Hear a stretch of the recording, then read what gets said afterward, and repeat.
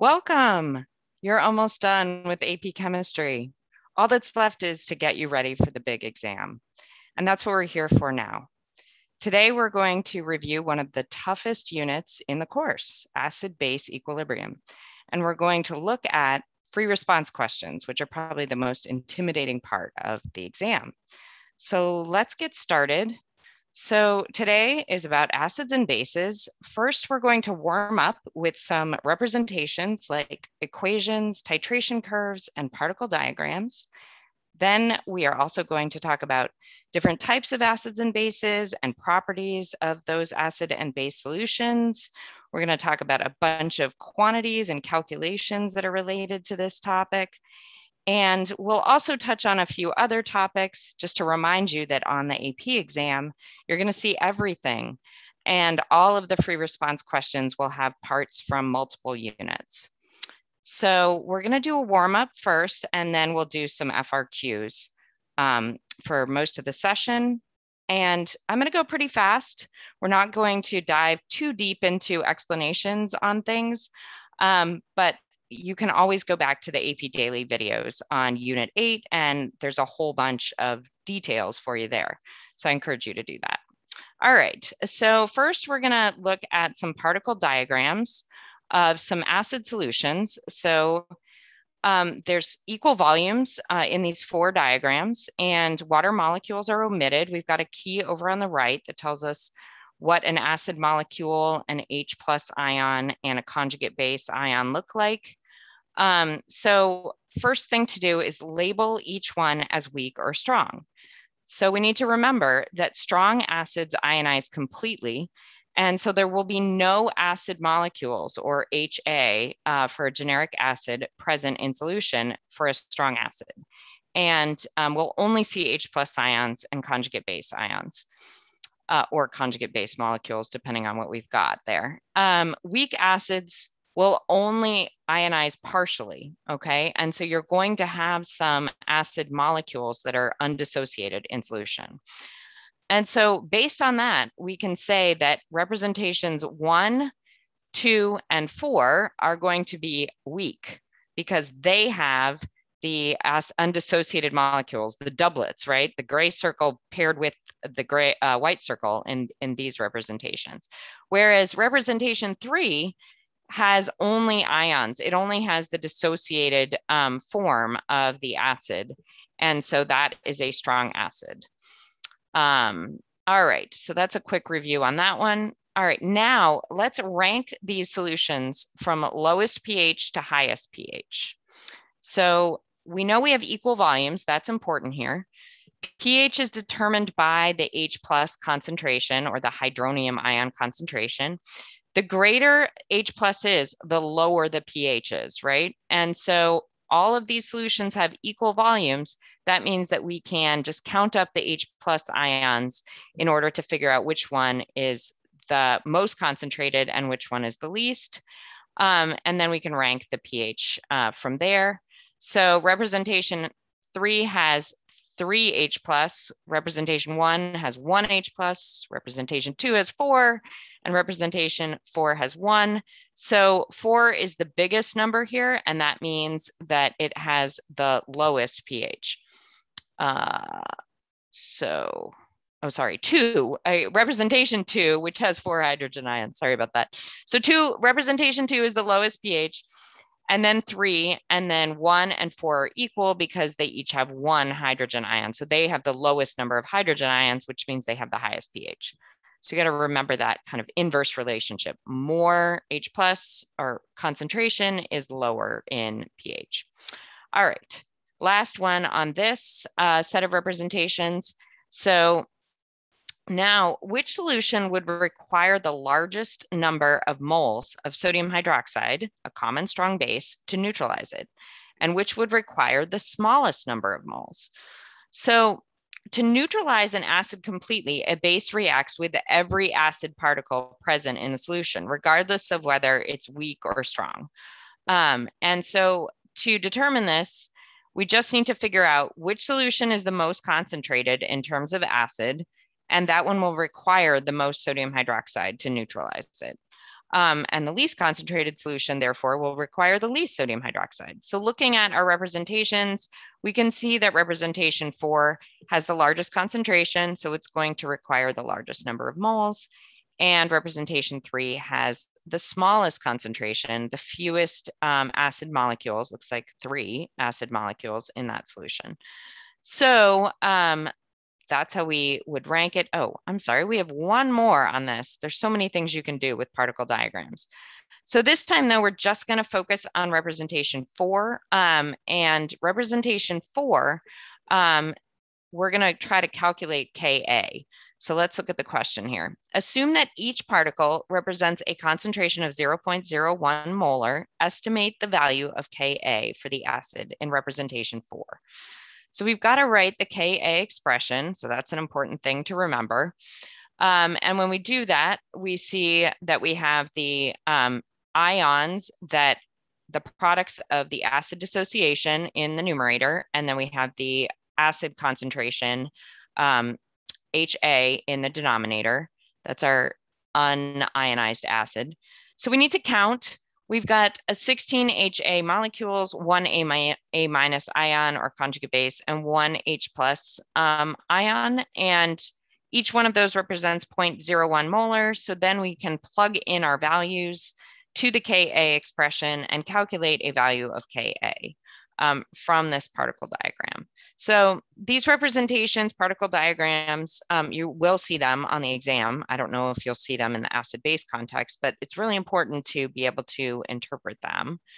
So let's look at another type of representation that you're going to see a lot on acid and base questions, titration curves. So pH is on the y-axis and volume of titrant added is going to be on the x-axis.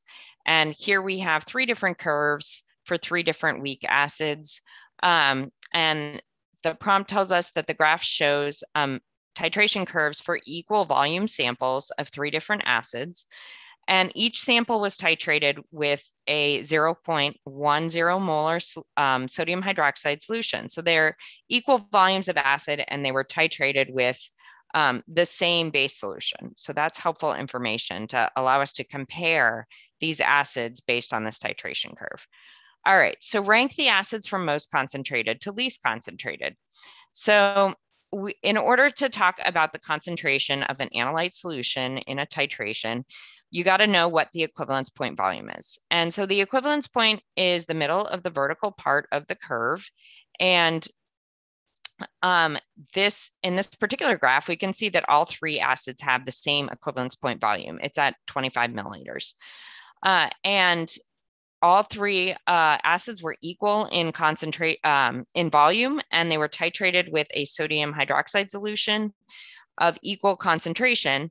So therefore, given that they have the same equivalence point volume, they've got to be equally concentrated, these acids. We could calculate it, but that's not what we were asked to do here. We don't need to calculate the acid concentration to know that they have equal concentration because of the situation that we were in. Okay, so now let's take this same graph and rank the acids from strongest to weakest.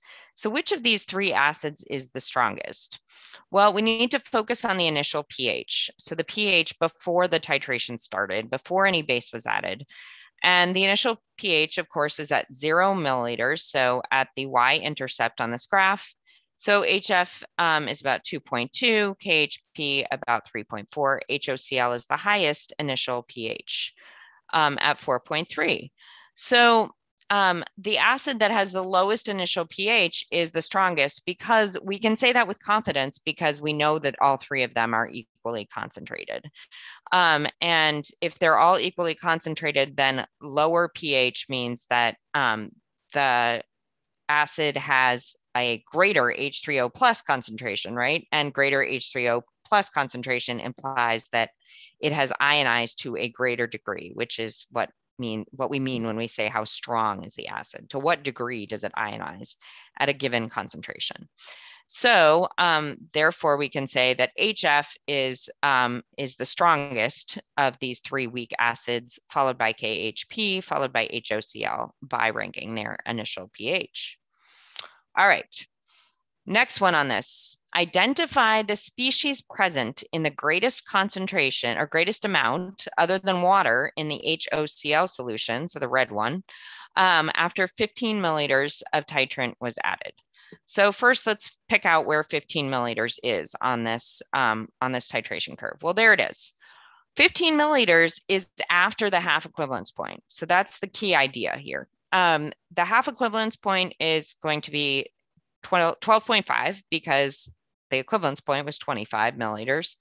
And after the half equivalence point, that means that we have more of the conjugate base form because more than half of the initial acid molecules have reacted with the titrant solution to form the conjugate base. And the conjugate base is going to be OCl minus in this case, and it is going to be present in the greatest amount after the half equivalence point. At the half equivalence point, they're equal. Below the half equivalence point, you have more of the acid present, right? So the correct answer here is OCl minus. And let's see, last set of warm-up questions, we're going to focus on these KB values in this table. You're going to see a lot of Ka and KB values on the AP exam. And so how do we interpret these values? Well, in this particular set, we have three: ammonia, hydrazine, and aniline. And we can notice right away that ammonia has the largest Kb value and aniline has the smallest Kb value.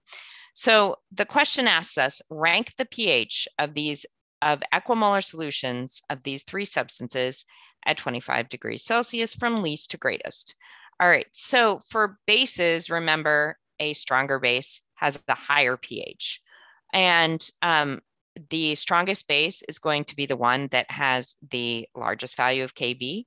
And so ammonia here is going to be the highest pH. And by the same reasoning, aniline, which has the lowest Kb value, is going to have the lowest pH.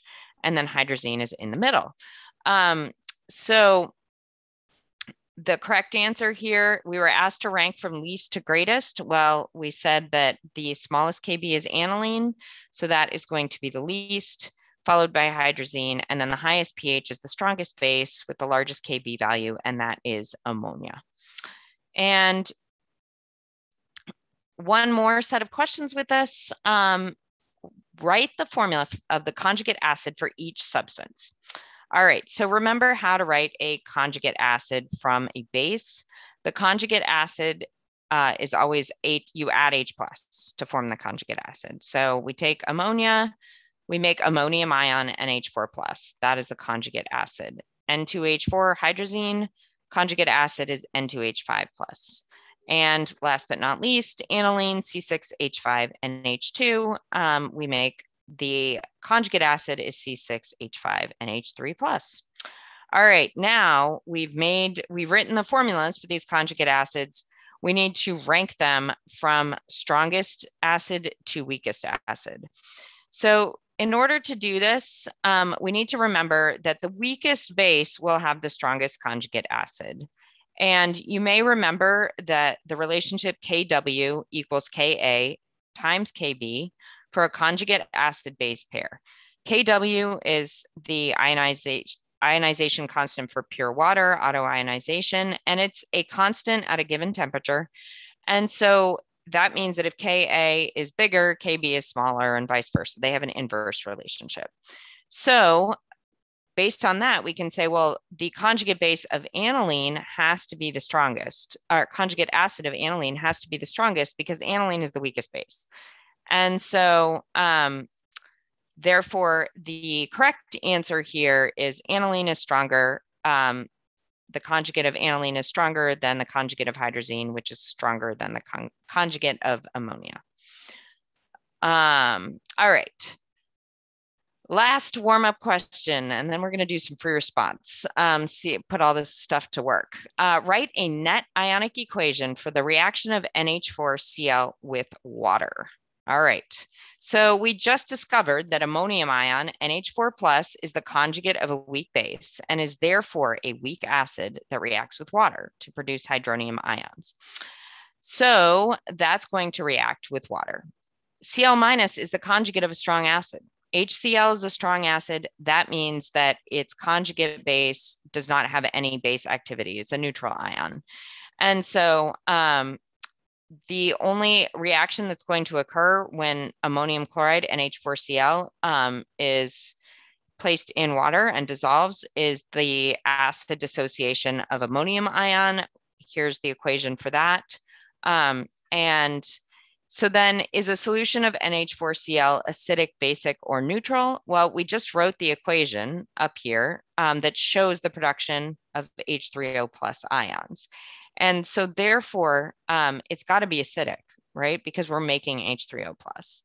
So the reaction of NH4 plus produces the hydronium ions that, as seen in the equation, and that lowers the pH.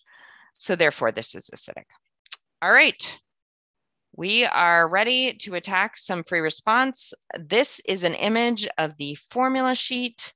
It's a part of the formula sheet from the ap-chem exam.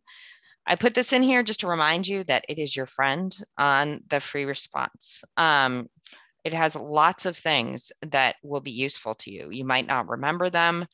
Many equations and constants related to this unit and others are found on the formula sheet.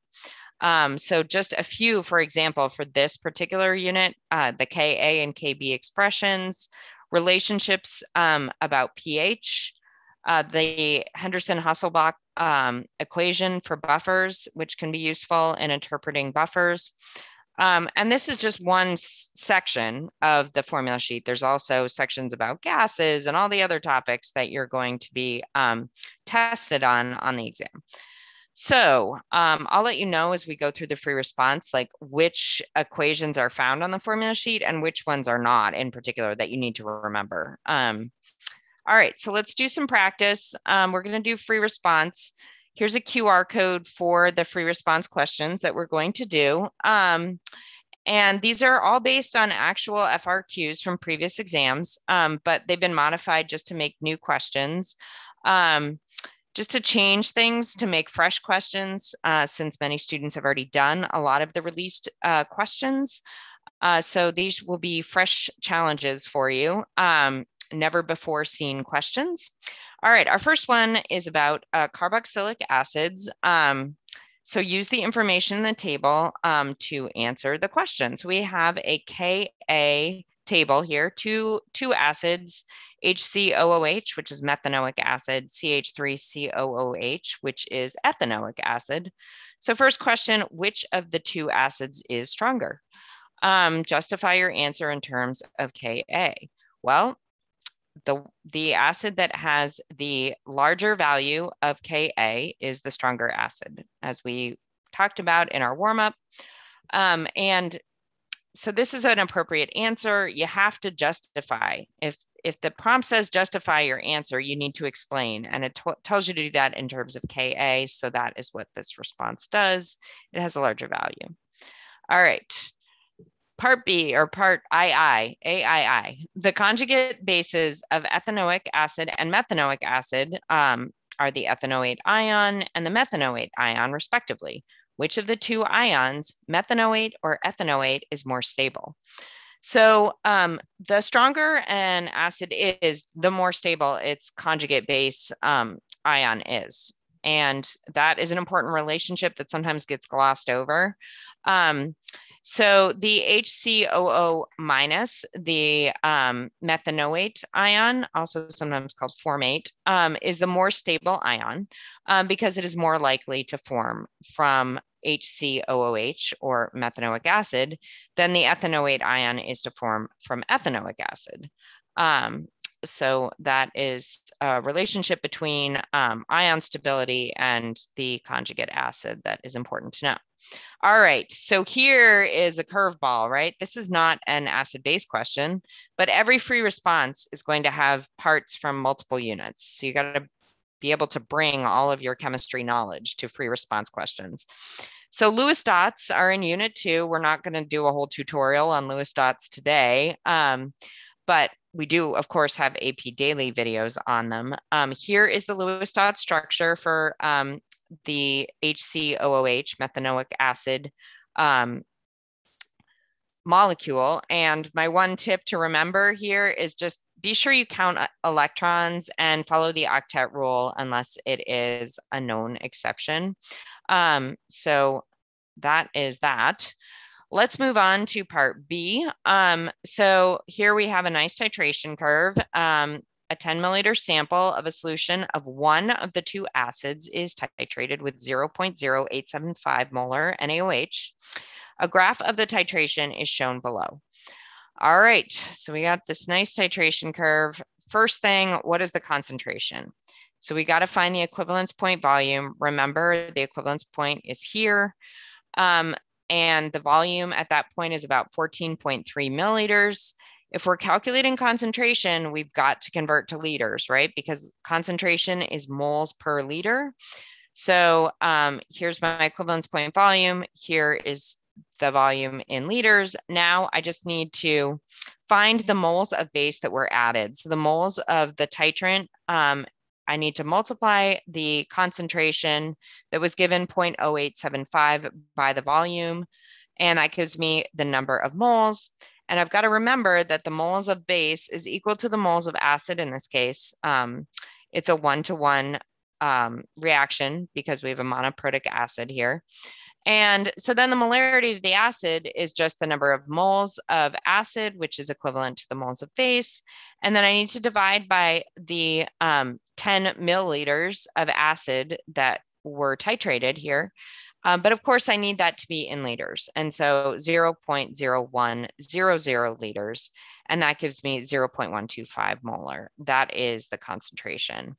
I'm going to circle this answer and just remind you or tell you that if you've done a whole bunch of calculations and you probably maybe didn't do them super neatly, or you had to cross some things out and draw some arrows, it's always a good idea to circle your final answer so that the person who's scoring your exam, called the reader, knows what your final answer is and there's no ambiguity there. So circle those answers on calculations.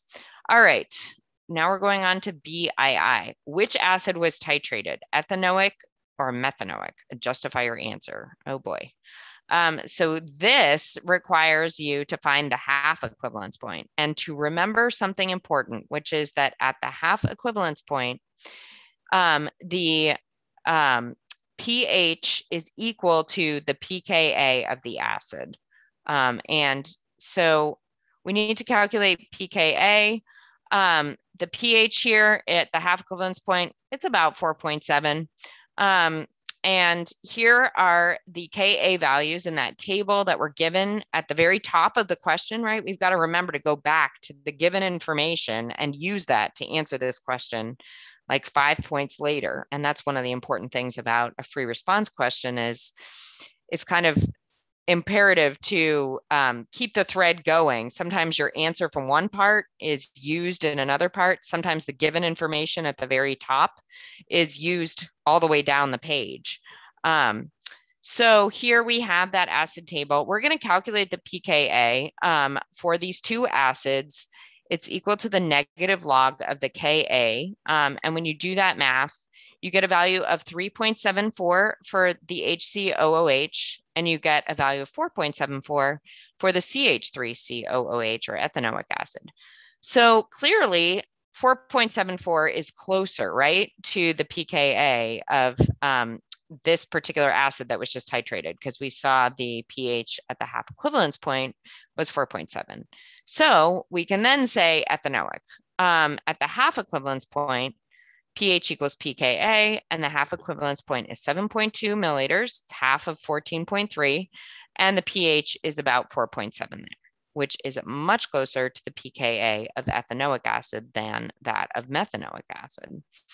And here's another tip for you. Oh, here's the math that we did up on the right side here.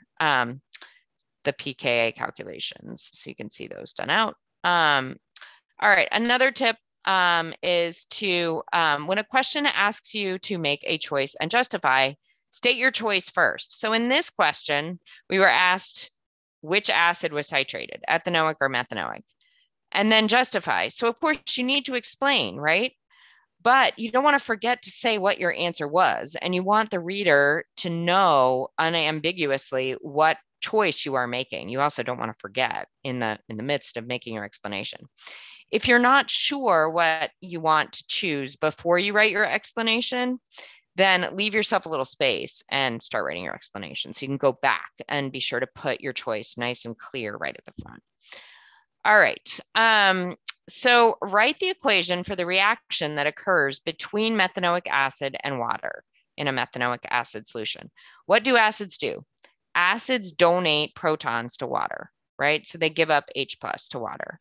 So you can write this in one of two ways. You can write it in sort of a Bronsted-Lowry style, which means you add water acts as a reactant and you produce hydronium ions, or you can just show the acid reversibly dissociating into ions, which we would say is more of the Arrhenius style. Either one is accepted. So either of these two equations on the exam would be acceptable here. Remember, you need the reversible arrow because this is a weak acid, so it's not going completely to products. It's not going to completion. All right, part D. This question goes on and on, right? That's what long free response questions do. A buffer solution is prepared by dissolving some solid sodium methanoate in a solution of methanoic acid, HCOOH. The pH of the buffer solution is determined to be 4.22. So first thing, calculate the value of H3O plus, the hydronium ion concentration in the solution. So for this, you need to use an equation that actually is not on the formula sheet. So you got to remember this one or be able to derive it. So H3O plus is equal to 10 to the power of the minus pH. So that's the equation you need to use here. And you do have to remember that or be able to derive it. 10 to the minus 4.22 is 6.0 times 10 to the minus fifth. And you will notice that this 6.0 has only 2 sig figs. And that is because in a pH value, only the digits that are after the decimal point are significant.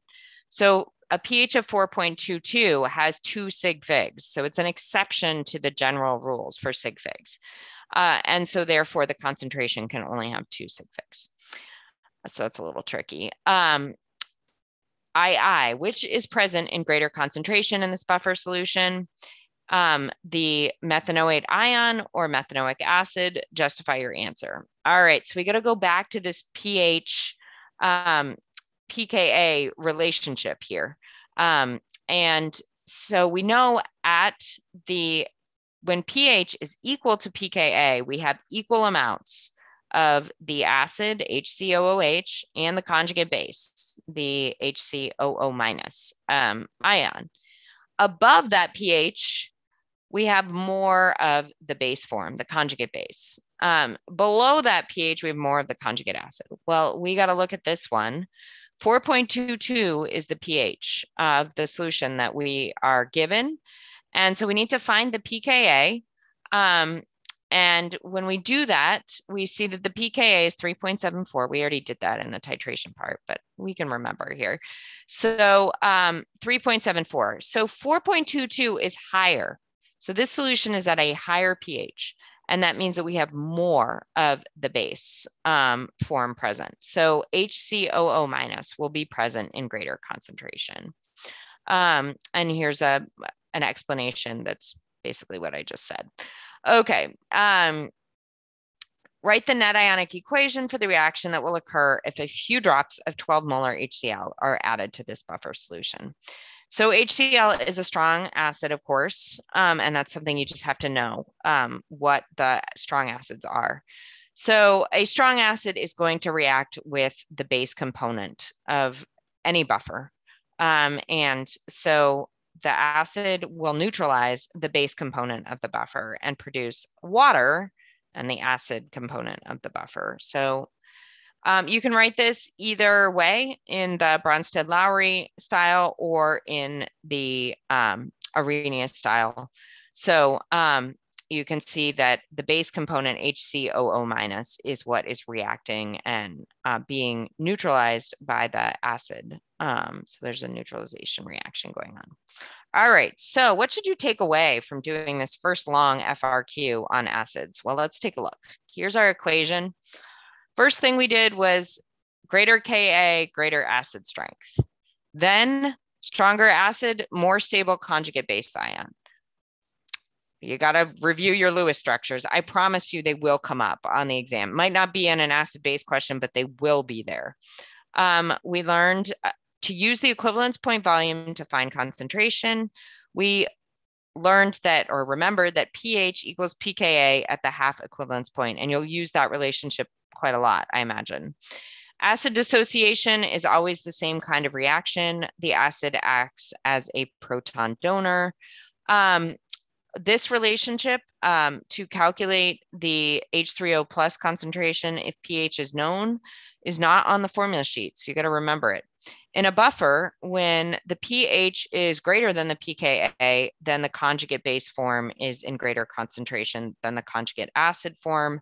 And of course, the opposite is also true. And in a buffer, if you add H plus, it will react with the base component of the buffer. All right, so then one question down. Let's try another.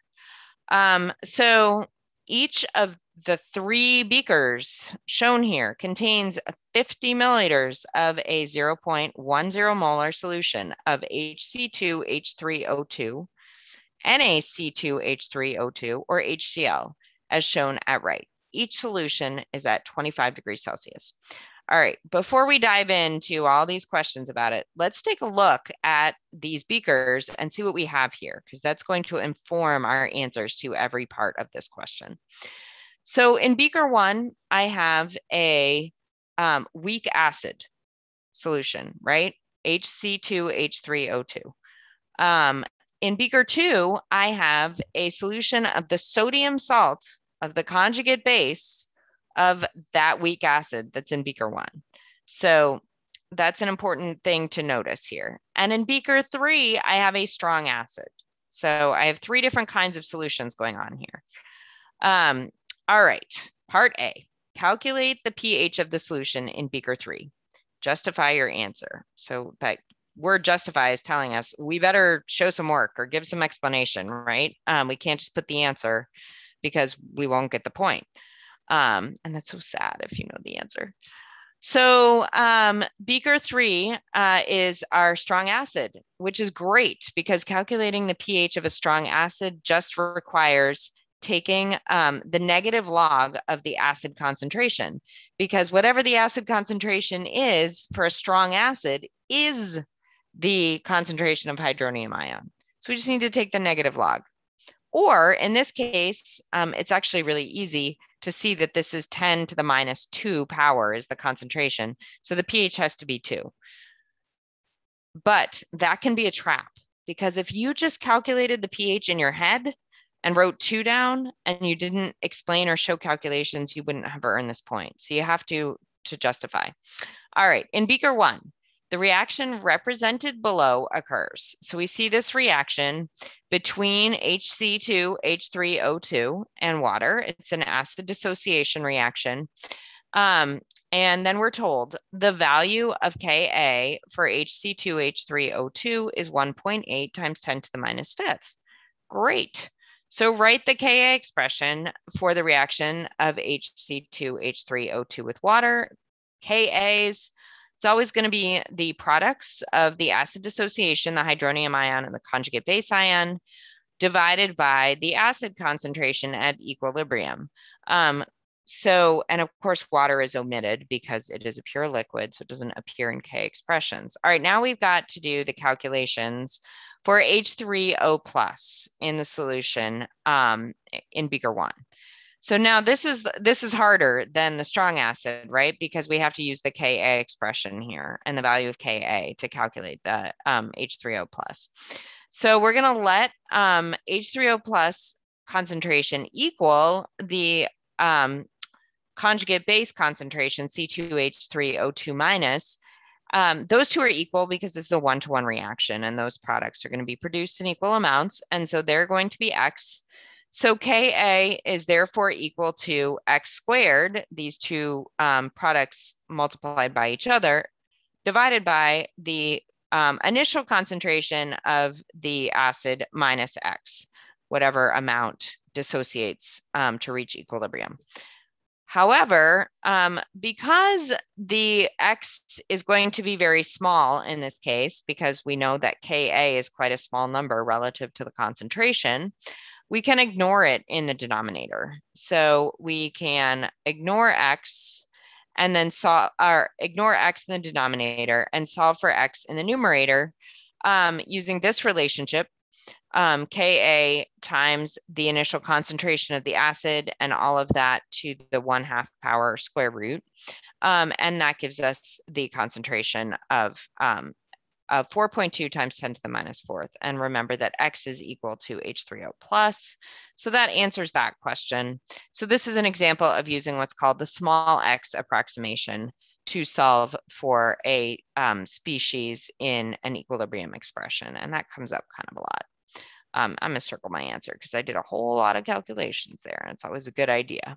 All right, let's move on to part C. The reaction represented by the net ionic equation shown below occurs in beaker 2. All right, so here we have a base hydrolysis reaction. So base ion is reacting with water to produce the conjugate acid and hydroxides. This is a characteristic reaction of a weak base. And so we need to calculate the value of Kb for this reaction. Well, luckily for us, we know the Ka for the conjugate acid because it was given back in the previous part, right? So we've got to use that information here that was given earlier in the question. And remember our relationship, Kw equals Ka times Kb. And we know Kw is a constant. If you forgot that, luckily for you, it is on the formula sheet. So it's just another reminder to use your formula sheet to help you find relationships or values that you might have forgotten. So the value of Kw is 1 times 10 to the minus 14th. We divide by the Ka that was given in the earlier part, and that gives us Kb, which is 5.6 times 10 to the minus 10th. And then part II is the contents of beaker 1 are poured into beaker 2. So we're combining these two solutions, and this new solution is stirred, this mixture. Calculate the pH of the resulting solution. Well, we have just combined a solution of a weak acid with an equimolar, equal volume solution of its conjugate base. What does that sound like? Well, that is an ideal buffer. We've combined equal numbers of moles of a weak acid, HC2H3O2, and its conjugate base, C2H3O2 minus. So we've made an ideal buffer, which has equal numbers of moles of an acid and conjugate base. So when that is true, the pH is equal to the pKa. So we can just take the negative log and look at that, 4.74. So the pH of this solution is 4.74. And let's see, circle that just for good measure. All right. Oh, particle diagram question. So which of the diagrams at right shows the particles of Na plus, C2H3O2 minus, and HC2H3O2 present in the resulting solution in numbers proportional to their relative concentrations? Note that water molecules are omitted and justify your choice. All right, well, we added 50 milliliters of HC2H3O2 at 0.01 molarity, 50 milliliters of 0.01 molar sodium ions, and 50 and C2H3O2 minus ions in that same solution. So we added equal numbers of moles of these three particles into our solution, our mixture. And so therefore, in our particle diagram, if they're going to be proportional to the solution that we made, we need to have equal numbers of particles of each of these three things.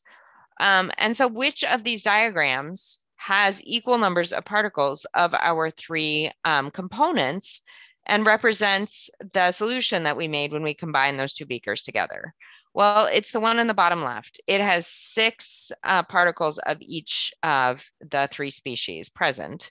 And so therefore, the bottom left beaker is the right answer. It has equal concentrations of the three particles, and that is what is expected when you combine equimolar amounts of the three particles to form a solution.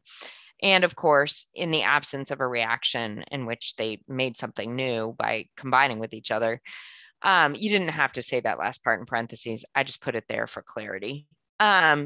So this answer would earn you credit. So this is the right one there. And let's see. Okay, so part D, the question goes on.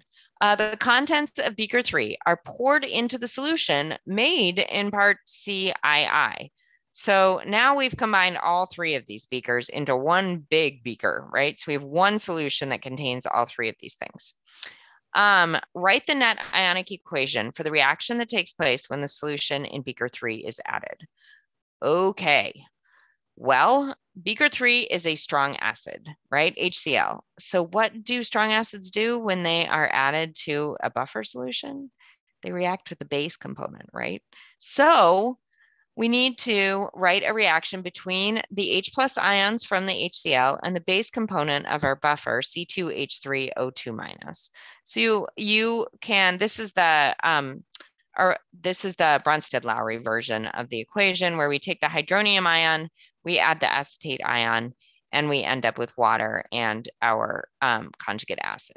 And then the last part of this question is probably the trickiest part.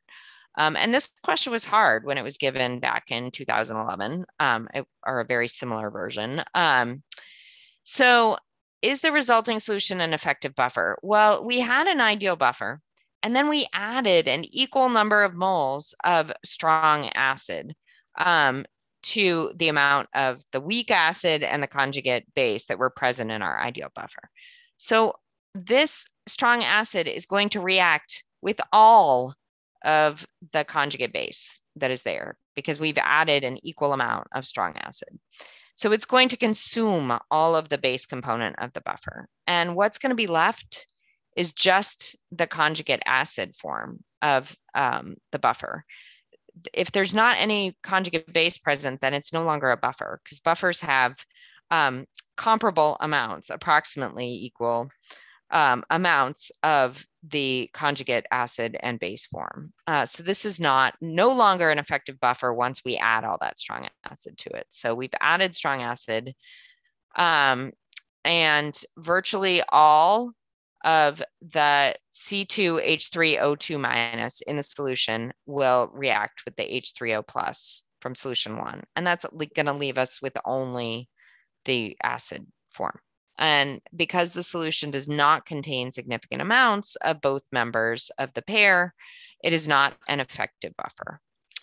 Okay, so what can we take away? Oh, well, and here's the math. So I threw this in there. If you're more of a math person, the buffer solution produced in CI contains 5.0 times 10 to the minus 4th moles of the conjugate base form. And when you add the same number of moles of H3O plus from the HCl, it consumes all of that. That's a one-to-one reaction. And so it's going to consume all of it. All right, so hopefully that was helpful. Like I said, that last part was probably the hardest point on this question. So what do we take away from this? Well, first of all, it's important to know what you have because each of these types of solutions does different things. So we have weak acid, weak base, and strong acid. And the pH in beaker 3, we just calculated the pH by taking the negative log of the acid concentration because it was strong acid. Ka expressions, we practiced writing those. We remembered that if Ka is much, much less than the initial acid concentration, then we can simplify using a small x approximation the process of calculating the H3O plus concentration. We used this relationship between Kw, Ka, and Kb to calculate a Kb. We remembered that pH is equal to pKa in an ideal buffer. We used the number of particles present to judge the relative amounts in a particle diagram. So we translated between a scenario and particle diagrams by using proportional reasoning. And that's an important piece of analyzing a particle diagram, whether it's acid base or something else. In order to be a buffer, both components of a weak acid conjugate base pair are needed. And if they are not there, then you don't have a buffer. In a buffer, you add strong acid, it will react with the conjugate base. All right. Well, we are about to run up against our time. So I don't think that we are going to be able to do our very last question, but that's okay. We did a lot of really good stuff today. And we do have 8 AP Daily live review sessions. 4 have already happened, and you can see them on YouTube, the videos. This is the 5th one, and then we have 3 more coming up. So I encourage you to watch them all. We have 2 QR codes here. The one on the left is for feedback. I would really love your feedback. Did I go too fast, too slow, too easy, too hard? I promise I'm going to read it before the next session. So tell me what you think. If you have any suggestions, whoops. So there's the QR codes, and then the handouts for the next 3 sessions are also on the QR code or the link on the right. And, just keep practicing. It's the key to being successful. You're doing something hard, and keep at it. And you're going to do great. So thank you so much for watching, and I hope I see you at the next one.